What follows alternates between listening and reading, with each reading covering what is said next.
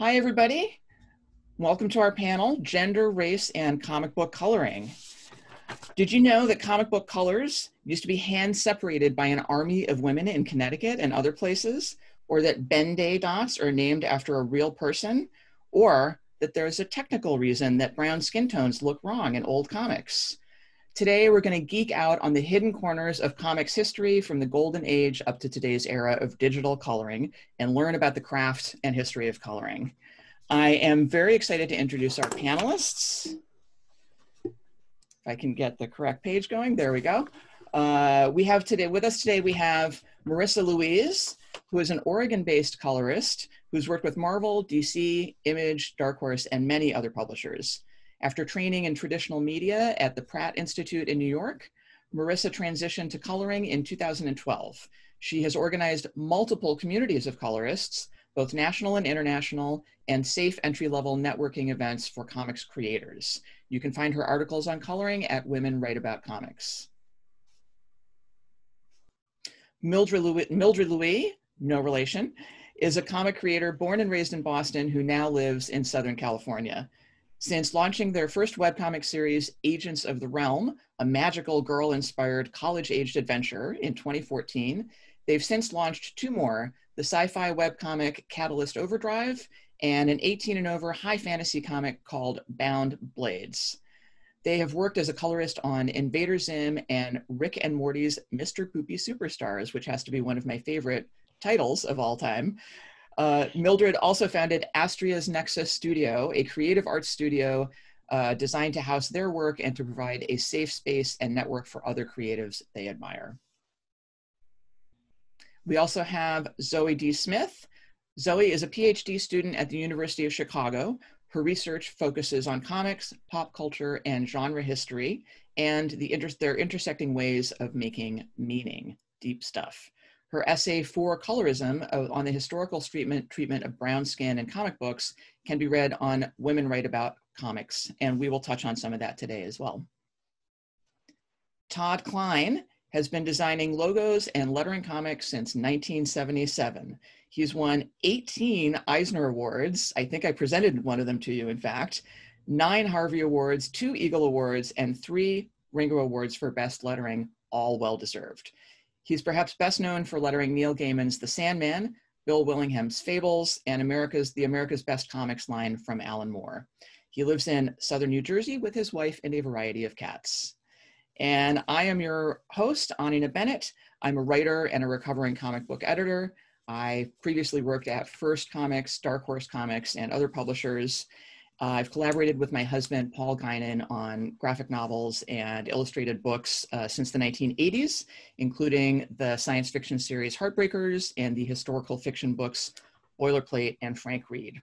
I am super nerdy about comics, history, and science, among other things. And so without further ado, let us dig into this topic.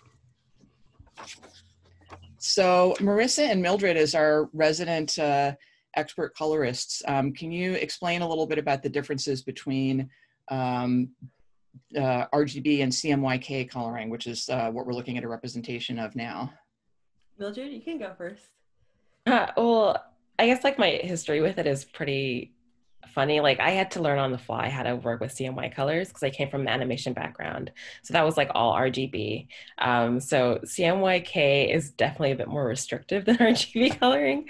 So it was a bit more of a process to like learn how to still get those same variety so that you can get an RGB that you can get in CMYK. But I'm sure Marissa can fill in like the more detailed aspects of it. You know, it's so funny that you came from RGB because I have a background in painting and printing, and so I understood CMYK, and it like was totally breaking my brain to try and figure out RGB and how all that stuff works. Really? So it's funny we're opposite on that. But the reason it was so confusing for both of us, even though it's still just color theory, right, is RGB is, and I always get this backwards, so I'm going to double check. RGB is additive color mixing. RGB is additive color mixing, and CMYK is subtractive. And I know that sounds backwards, which is why I'm always confused, but that's what it is. So as you can see in this, as you add all the colors together, they make white light. And that white light bounces directly into your eyes. It's like thinking of gels when you're lighting a play, which maybe nobody has done. But and then RGB is what we would usually see on a computer screen or yes. a TV, right? Yeah, it's your cell phone, it's a computer screen, it's a projector, it's anything that projects light directly towards your eyes. And CMYK or paints or watercolors are all ways of getting light that it bounces off the surface and into your eye. And we're going to be talking a little bit more about CMYK color because, as well as RGB later, because CMYK color is used for printing. And just for people who don't know, CMYK stands for cyan, magenta, yellow, and black, which are the 4 colors used in comic book 4-color printing. RGB stands for red, green, and blue, which are the colors you'd usually see on your computer screen. And if you've ever tried to switch modes in a program like Photoshop or any other program that has both RGB and CMYK, you can see it makes a really big difference when you change something that was colored in one system to the other system. The colors don't come out the same, right? Yeah, there's really fun stuff about gamuts and like light waves and stuff like that, but it's we can save that for the director's cut. Yeah. And here's a little bit, Marissa, of what you were talking about as far as how light interacts with these colors and comes to your eyes, right?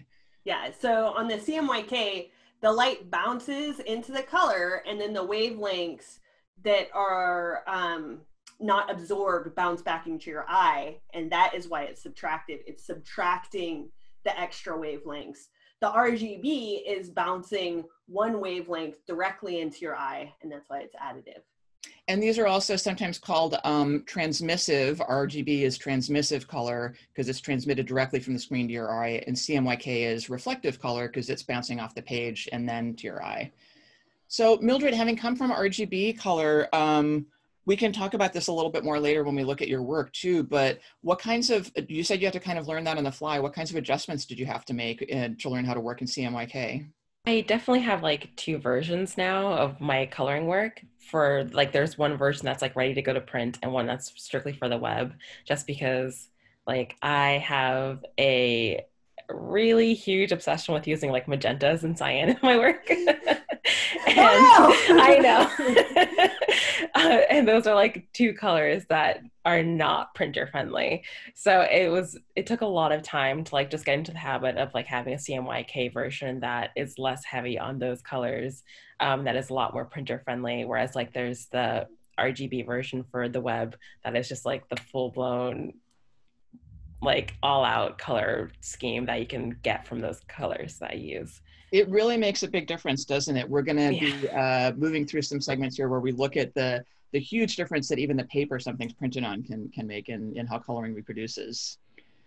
So here, this is to give an example of how these colors are actually used in printing. Todd, can you tell us what we're looking at here on the top and bottom row? Yeah, this is a progressive proof of an Avengers cover. So there's 4 colors of ink, and we're seeing on the top row the 4 different plates with each having just one color. On the bottom, they're added. So the yellow and red are added for the second image, and the blue is added for the third image, and the black is put on top for the 4th image. And the black always goes on last because that is kind of what holds everything together, as you can see by comparing those last 2. So without the black, there's nothing there. Right. So the black layer that we're seeing on the upper right is essentially, that's what more or less what the artist or the art team drew, plus the logo and everything. Yes. And then on the bottom row, this one that's sort of second from the right, is showing what all the other colors look like, and then you put the black over it. And at this time, they couldn't include black in those other 3 colors, which is different from how we handle it in digital coloring now. And when I was an editor a comic book editor in the 1990s, I saw a lot of these because they still do use them for printing proofs, but they were especially important because of the process involving a lot of different people at different stages. So we had to see how these were all going to come together. But I think this is a great demonstration of how the colors add up with each other to produce this, this richer, fuller range of colors. And you can see the yellow does not reproduce well, and that comes into play in coloring and in reproducing different, different skin tones early on in coloring. Todd served as a production artist at DC and had to do at least some coloring during that period, right? Tell us what we're looking at here with your set of color paints. Sure. So everybody who wanted to color had to have a color set. So this is a cigar box divided up with cardboard dividers and little bottles. And each bottle, there's one pulled out, had a color. And on the chart above that are the colors that I used most often. And in the bottle area below, you can see those colors are tinted pink so that I could pull them out more easily. So for instance, the bottle that's pulled out is YR, which is 100% yellow, 100% red, magenta. And that would be what you would use for Flash's costume, for instance, the red, or the red in the Justice League logo. That's not my color guide, by the way, but you know, it's the same principle. So, so let me explain briefly what the color guide was used for, and then I'd love for you to tell us what you were doing with these color sets in the production department at the time. So on the left is a color guide that does not have any color codes written on it. Those little numbers and letters that Todd is talking about are color codes with percentages of the different colors. So this is a guide with no codes that would have then been. This was done by Anthony Tolan, who colored comics for DC and worked in their production department for quite a while. And this would then go to a separate place to have it separated into the 4 colors for printing. And there's a variety of different processes that were used for that. So were you painting color guides, Todd, or were you painting separations, or both? No, I was doing color guides. So at the company, or you know, the freelancers, they were doing color guides. Guides were just that. They were a guide for the separator to show the separator what you wanted, but you weren't nothing you actually colored ended up in the printed product. It was just a guide for the separator. So the guides went to the separator after being marked up with the colors, numbers that you wanted, and they would interpret what you did in their process, which was painting masks for each color and each value of the color. So for instance, for the blues, there would be a 100% blue mask, 50% blue mask, and a 25% blue mask. And then those 3 would be combined photographically to make the blue plate. Covers were more involved because there they had more options. They could use graduated color, like as it's seen in this House of Mystery cover. And these artists worked in gray. Go to the next slide, and we'll look at the gray version. The one on the right, that's what the artist saw for the blue plate on this cover. And then when it became a blue plate, that's what it looked like on the left. So in other words, instead of, so what we're looking at here on the left is the black line art, the whole thing, the black line art with right. separations. And then on the right is just the colors. Right. And this blows me away that they did not paint these in these different colors. The blue is just to show what it would have looked like after it was photographed and converted. Sure, so it's had to do every color in gray. Yeah. Yeah, all the colors had to be in gray. So they had to know in their head how things were going to look when they were printed in color. It's really difficult to imagine how you can do that, but they did. And the interiors in particular, none of the separations were done at the publishers, right? They were done in separation houses? Yeah, pretty much by the time I started in '77, pretty much everything was done at Chemical Color in Connecticut. And this is the army of housewives you were talking about. So, but they were doing the interior colors, the flat colors. The covers were done by more skilled workers, and they were able to work with gray watercolors and other airbrushing and things like that to give you more variety on the cover. But the interiors were all flat color. And I think we'll see that coming up.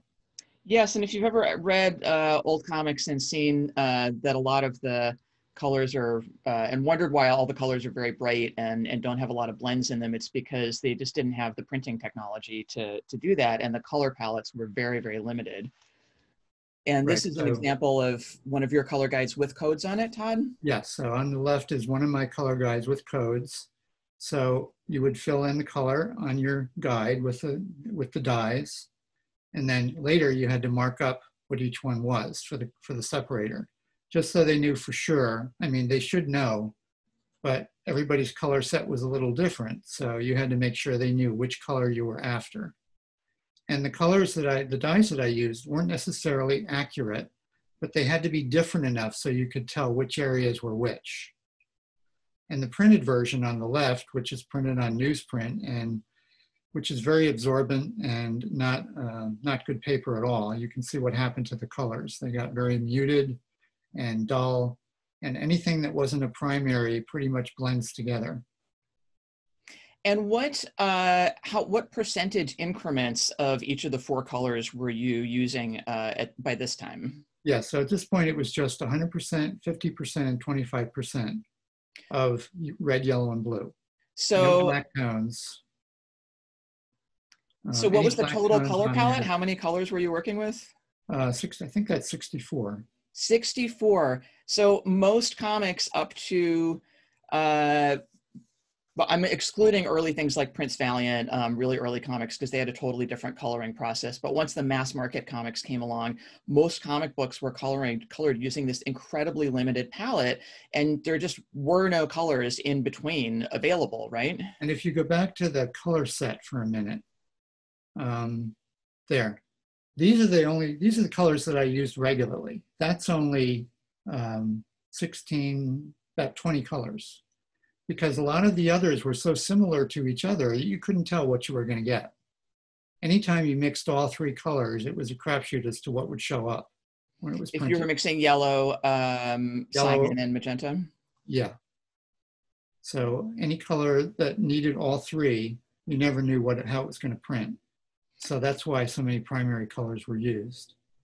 And having that limited palette is very, very different. Things have changed a lot since then. I think from there it went to, at the time, I think you could do 25% increments, except either Marvel or DC didn't allow 25% yellow because it didn't print very well. So the skin tones were different at the 2 publishers, the Caucasian skin tones. DC did not use any yellow tones. They only used 100% yellow. So all of the skin tones, for instance, were only 25% magenta. Which tends to look a lot pinker, right? Yes. So all the skin for Caucasian skin tones. Yeah, exactly. It was very pale, pinkish looking. And by the time I was a comic book editor, I had already moved to 10% increments, which massively increases the number of available colors. And now with digital coloring, it's essentially, any increment that you want, as long as you understand how it's going to reproduce. Yes. I think there's a minimum of maybe 3 that you can go down to, but it's a pretty wide range. There's not a visible difference when you get too low. Right. So talking about paper stock and printing techniques and coloring is a great segue into what I would love for Zoe to talk to us about, which is how this affected or how this contributed to different depictions of brown skin tones in particular in comic books. Zoe, can you tell us what we're looking at here, especially on the left? What's up with the green people? Yeah, so this is a Gold Key comic from the early 70s called Brothers of the Spear. It was a Christmas gift for me from my mom when I was in college, because she knew I was getting into comics. And she was like at a used bookstore or something, and this was in the, just at the top of a 3 for $1 pile or something. And she went and opened it and said, "This is so truly bizarre," for a lot of reasons. Because of its extremely weird, 70s African story, but also a lot because every page you look at, all of the Black people are extremely, extremely green. I have, I think, 2 or 3 issues, and you can't find a normally colored dark-skinned person. It's all just green. So that really got me wondering, how does that happen? How can you get to that point? So I started collecting older comics a bit more and seeing that there was always going to be some kind of issue using this printing process. And that's what got me really interested as a just sort of academically. I'm not an artist, trying to figure out what happens there. And what I found was exactly what Todd was talking about, which was that brown requires you to mix all three colors together. And when you're working on extremely inexpensive and absorbent paper, and working with, you know, changes in the densities of three different things where, you know, you might get too much ink in one place and not enough in another place. And you have to do that 3 times to get brown skin, you're going to get something that's extremely inconsistent. Even when it goes well, as you can see the image of Misty Night on the right, it looked really stripy because when you'd increase the density, the dots would just sort of turn into diagonal stripes, and they would sort of just cross each other, and you can really see it with your naked eye.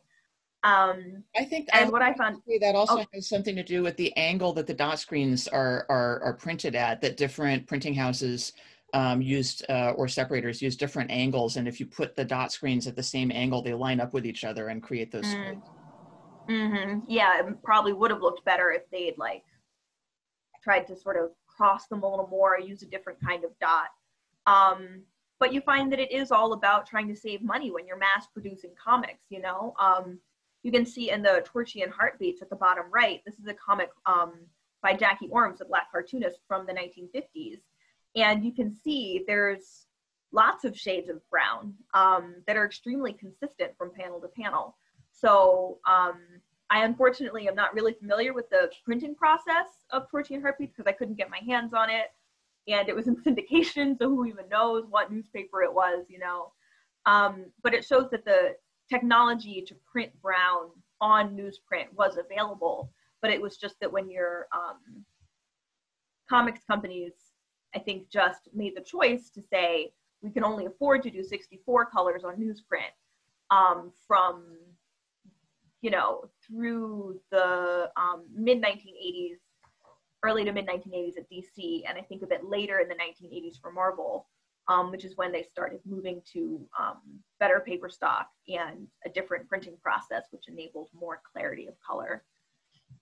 So Marissa and Mildred, since you both have a lot of technical knowledge, and Mildred, I know you have all that print production experience. What could go wrong to wind up with this page of green people who are supposed to be brown? What are the different factors here? There's quite a few factors, especially so with Heartbeat. She was working, like you said, in syndication, so it is my guess that she was working like a little more directly with her pre-production people, whereas probably Brotherhood of the Spears? Brothers of the Spear. There's a white guy and a black guy, and they're like blood brothers.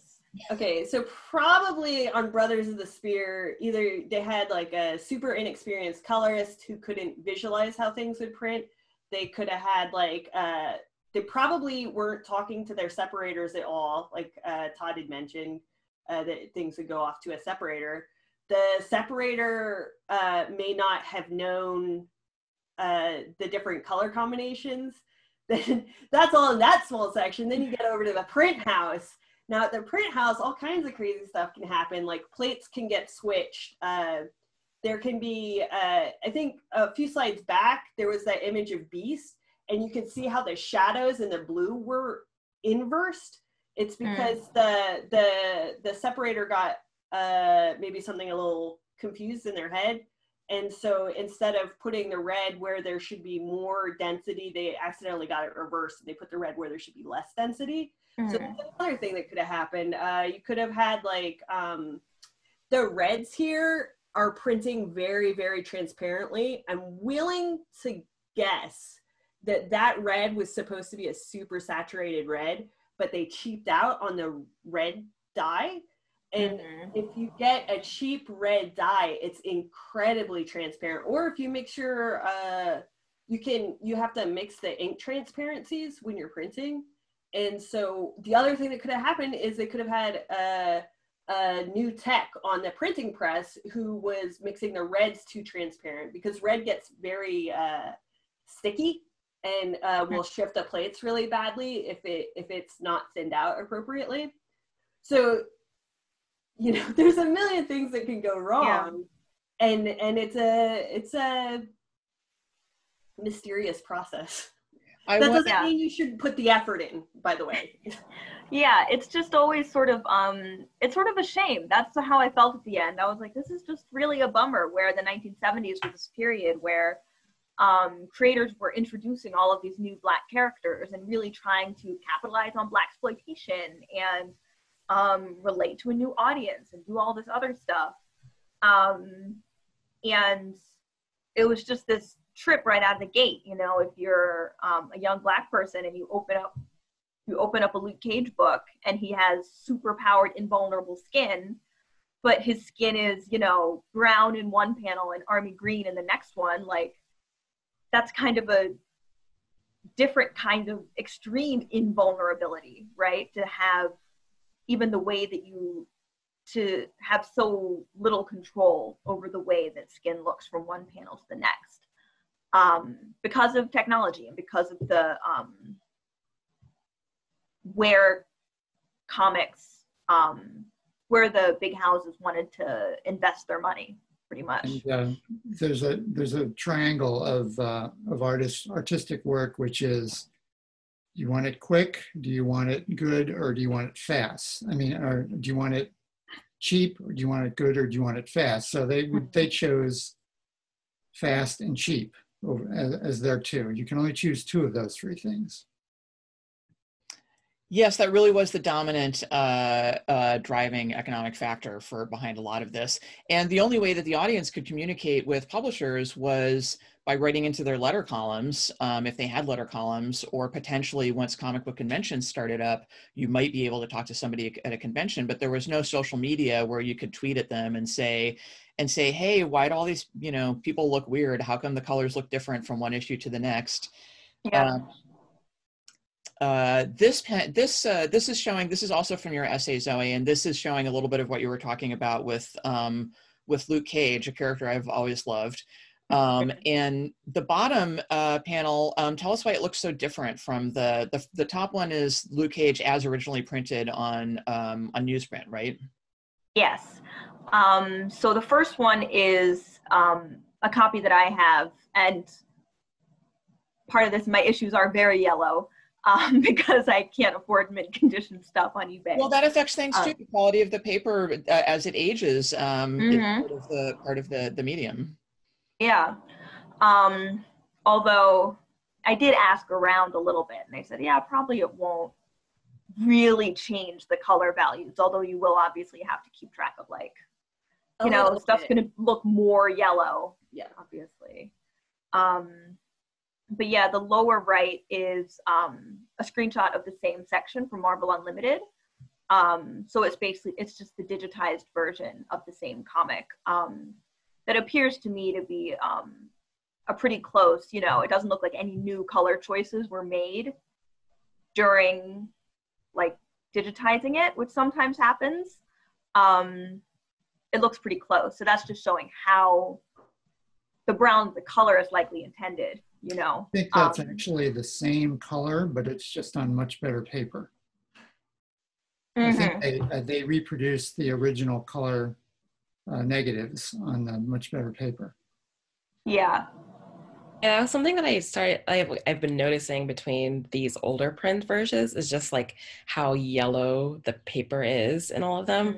And yeah, that's going to impact how brown skin is going to look, because if that red isn't there to really balance it out and add the warmth, then it's just going to end up looking really sickly and green and and kind of ashy. Yeah, good point.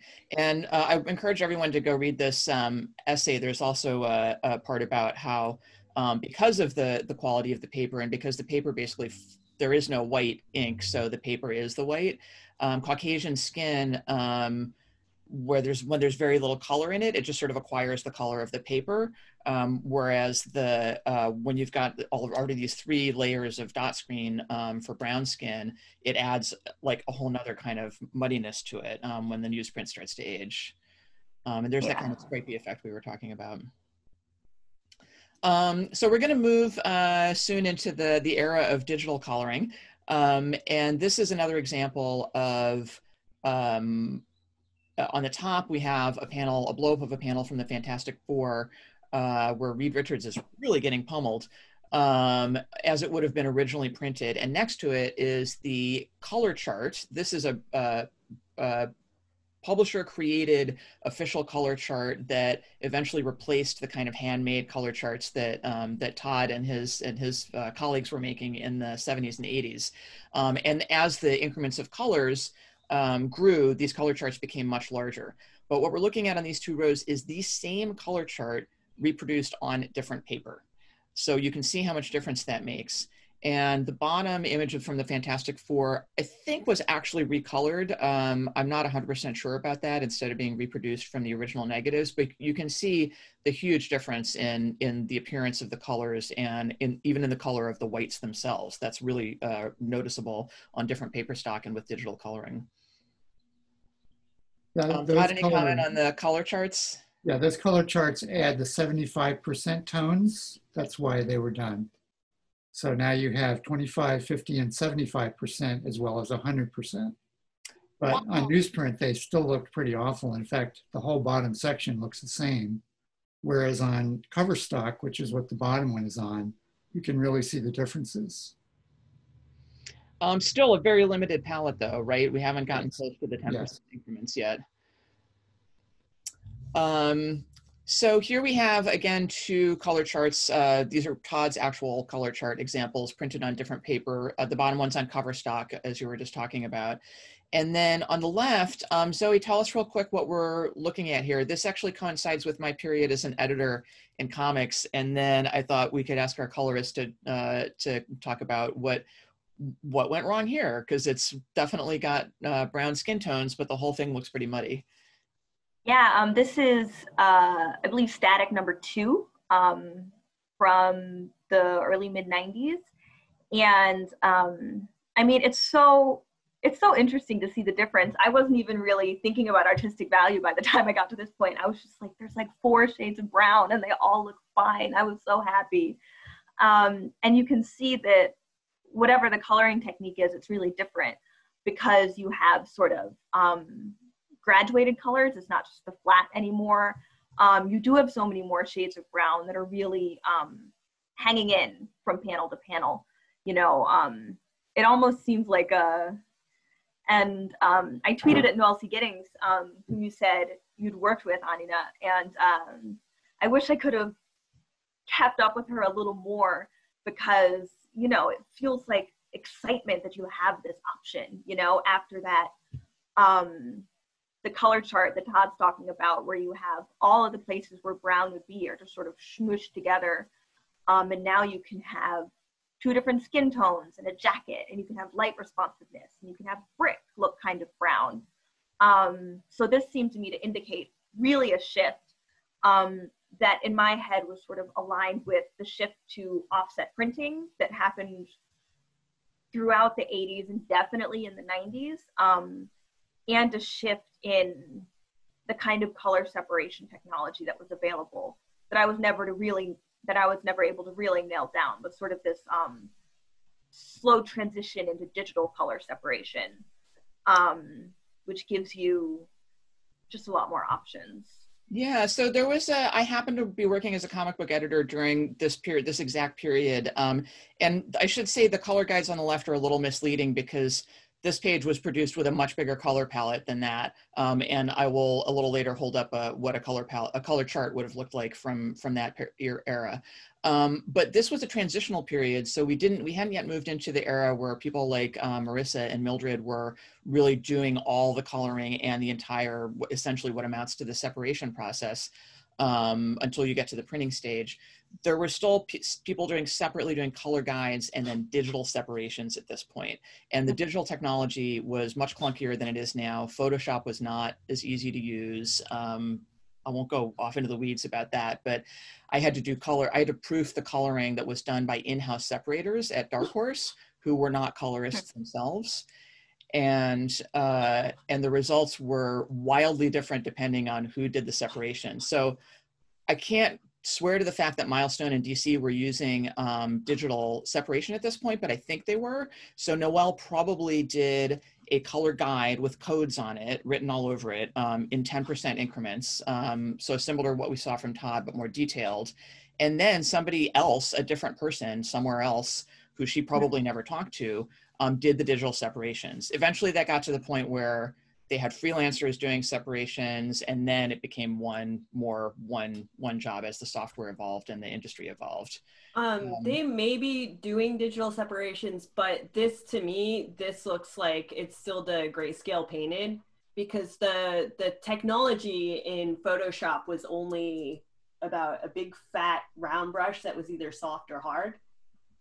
And you would be pretty hard pressed to get some of these tight angles and those like nice brush strokes and those nice gradients, unless you were like the most refined, elegant, intuitive digital painter. Because like, that's a good observation. I saw a lot of really bad blends in the 90s. I think DC was really late to move to digital separations. Yeah, I think Mildred can talk about this. Like, it's a challenge to make digital not look digital, like that stuff that we really recognize in the 90s, because especially in the 90s, the computer capacity was so limited, it couldn't recreate a brushstroke at all. Yeah, I've found, like, over the years, especially just seeing how coloring techniques have changed and shifted digitally, like so much of it is also using like filters to like get that more airbrushed effect and make things look a lot softer, because I feel like brushes have changed so much, but there's still that, like, you can still tell that it's digital. So yeah, there's a lot that's changed over the years. Yeah, and especially in this era, the digital colors that were working, they didn't have layers. They only worked in channels. So you probably had an alpha channel, which is a channel that doesn't print. And then you had your CMYK channels. And you were doing just like those plates that we showed earlier, but with literally just a hard round brush, because the computer couldn't calculate anything more complex. There wasn't pressure sensitivity. None of that stuff existed. So it was basically like working on grayscale, imagining the color and drawing with a stick, if you were lucky. You're exactly right. Layers did not exist yet in Photoshop, and people were using channels, and it was not easy, and there wasn't a lot of memory in the computers. And at Dark Horse, the separations were being done on a proprietary in-house system that they had bought, and so they weren't even using Photoshop. That's cool. Really interesting working with Steve Rude on Nexus and trying to get the coloring that he wanted out of them. And then we did have one issue that got printed with the plates switched, like you were talking about earlier. There was not the whole issue, but one page was like really psychedelic because they swapped, I think, the magenta and the yellow, or the magenta and the blue plates got swapped. So the other thing that was happening during digital coloring at this time, which I don't know if it's still, I don't think you have to do this anymore, but although this page was not colored, separated digitally, for things during this period that were separated digitally,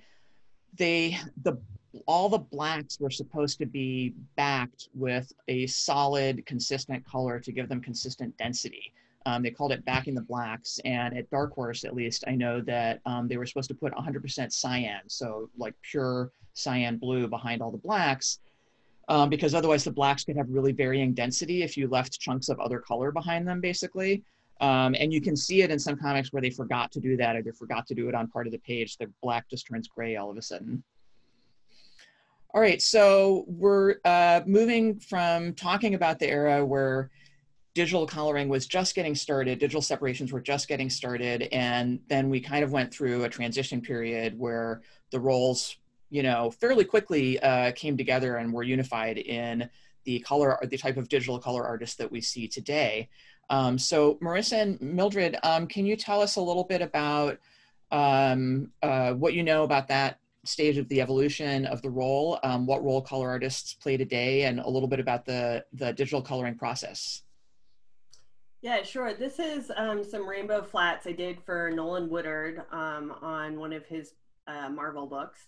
And even though those colors all look very close, they're separated by 10%. And this is not representative of anything in the comic except for the selection of the area under the line art. And that's all flats are. And they need to be very crisp, very aliased. Yeah, and Mildred, why don't you talk about your process a little bit? Yeah, mine's pretty similar, though I've started getting more into the habit of like using colors that are a bit closer to what I want the final product to be, just because during the flat process is usually when I start figuring out what the actual color mood is going to be for that entire page, and whether I need to like adjust things. But yeah, I really try hard to make sure that everything is completely backed, just because I also tend to use brushes that have a bit of a texture to them. So if they aren't completely solid, you'll have that effect where it's like randomly gray or blue or something in the line art. And what is that, for people who don't know the technical terms, what is the purpose of flatting the colors before you go on to do the next stage? This is just to create the ability to make selections that you can color or that you can refine. Because like I mentioned before, now we have a lot of capabilities in how we color these things. And like Mildred mentioned, we can use a lot more layers, like your screen layers, your multiply, things like that. And if you think of it like transparencies stacked on top of each other, if they start to wiggle around, you get colors you didn't intend in places you didn't intend, or it slips out under the black where you don't want it. It's just to keep things organized and controlled. And it's basically, if I understand it correctly, blocking out the shapes that you're going to want to put different colors into, so that you don't have to make those drawing decisions while you're doing the actual coloring, right? Yeah. There's no rendering. There's no color. I mean, if you're flatting for yourself, there can be color decisions. Personally, I don't like it when my flatters try to make those color decisions because it throws things off. So I prefer this kind of flatting, and Nolan did too. And it's just creating the shapes. But if you're doing flats for yourself, you can start to make color decisions. One thing that's that I forgot to mention during the last bit was people are always surprised to find this out. Right now, today with digital coloring, it's very, very easy to turn line art into a different color, right? So if you want that guy's beard to be a different color, it doesn't have to be black. But in the before times, that was a fairly expensive process, and it was done by hand until we got to a certain stage in digital coloring. They had to do it on the film, I believe. So to change part of the line art into a different color was called a color hold, and you were limited to only a very small number of them in any given book, and some titles wouldn't allow them at all, depending on their budget. With these flats, you do like everything you want to be one color eventually. You make it in one color during the flatting stage, and then you can change that one color all at once whenever you want. Yeah, so you can see on this one, the kid's face is all the same color. I know it looks really, really close. With the 10%, it's a little hard unless you have a real experienced eye to see the differences. But yeah, on this one, it's panel to panel. It's all the same. But none of those color selections repeat anywhere outside of that same object, right? So you would essentially you would select the face to work on. Yeah. By using the flat. Yeah. The flat color gives you a way to select just the face, and then you would color the face. That's why the flats are there. Yeah, and by select, we're talking about is some specific tools in Photoshop or whatever program you're using, right? If you have that shape blocked out, it makes it much easier to just go dink, and it's all selected for you to work on, right? Yeah, exactly. And like some people like to do an additional layer of just the panels separated, so you can work at one panel at a time. There's all kinds of different and interesting workflows, but you just gotta figure out what works for your brain. Yeah, I think for me, it's probably carryover from studying animation. Is that like I'll have a layer that's the background flats, and then like a layer that's the flats for like any objects that people are interacting with, and then like the skin, and then the clothes and things like that. So it's probably unnecessarily neurotic, but it also makes it a bit easier because then like for the background, it's easier for me to just like completely color behind the background character and make sure that everything's completely colored and there's nothing missing at all. Whatever works for your brain, right? Yeah. And here we have some finished examples of Mildred's artwork and coloring, which use really interesting color palettes that would have been, I'm going to say, impossible to achieve in the days of very limited color charts. Tell us a little bit about what we're looking at here and your approach to these color choices. Yeah, I have a really bad habit of like using magenta in like all of my comic work, even though I like know that it's not a good thing to do if it's going to print because like, yeah, for this page, this is, I believe like this is the digital version. So these are like the raw colors in RGB format. And when I was doing like the CMYK version, it took so much time to work within that color restriction and trying to get the same level of like color variety and differentiating between all of the values too. Because that's the thing that I know that a lot of people who are used to working with RGB will do is they'll just switch it to CMYK format. I think that that's totally okay, but like you will lose sometimes it's really not okay. Yeah, like you will lose a lot of different colored values and your piece will go from like super lush variety to just suddenly being like two or three different colors.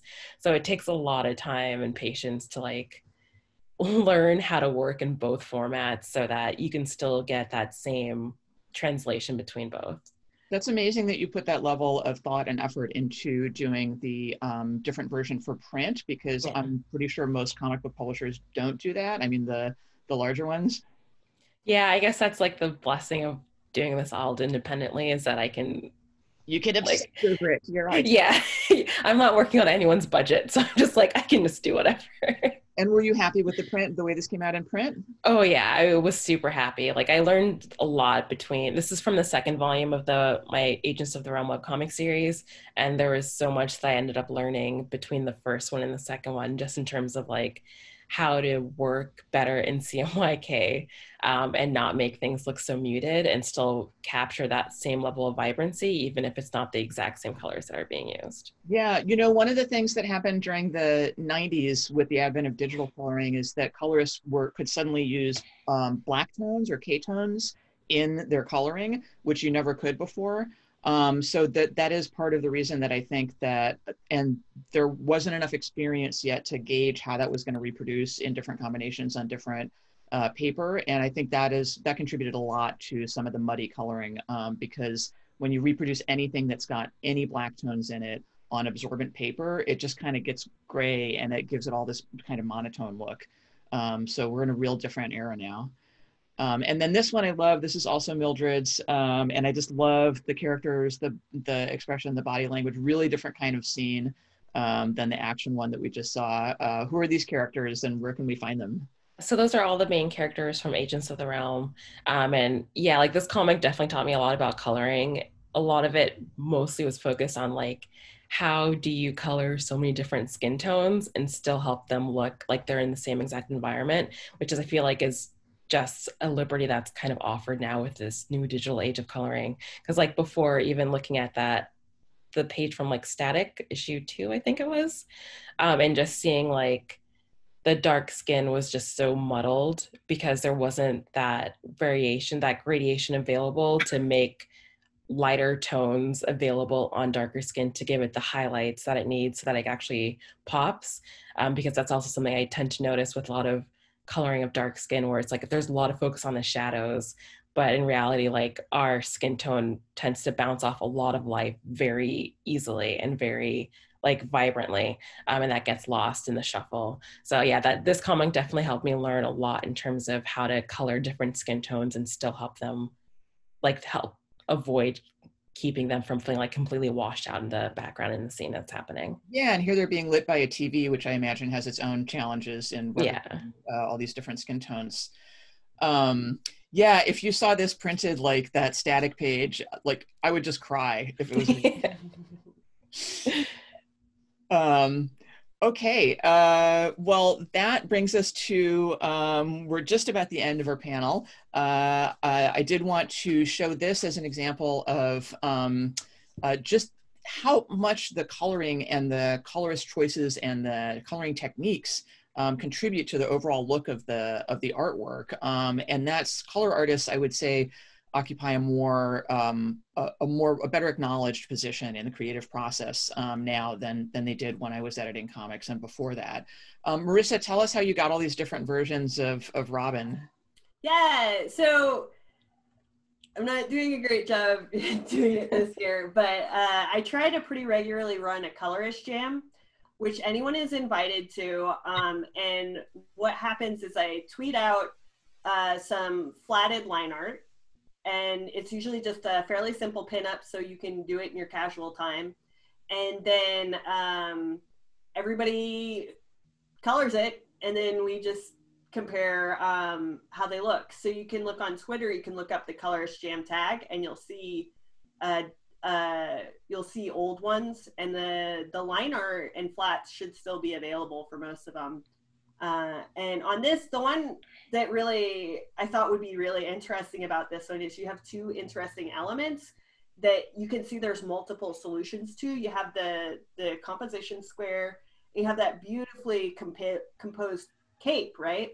And you can see how there's multiple different solutions of how do you address this like gorgeous but complex composition when you're adding more value, which is what coloring does. You're increasing the range of value from 2 to however many you use. And you can see like some people chose to cast a little shadow.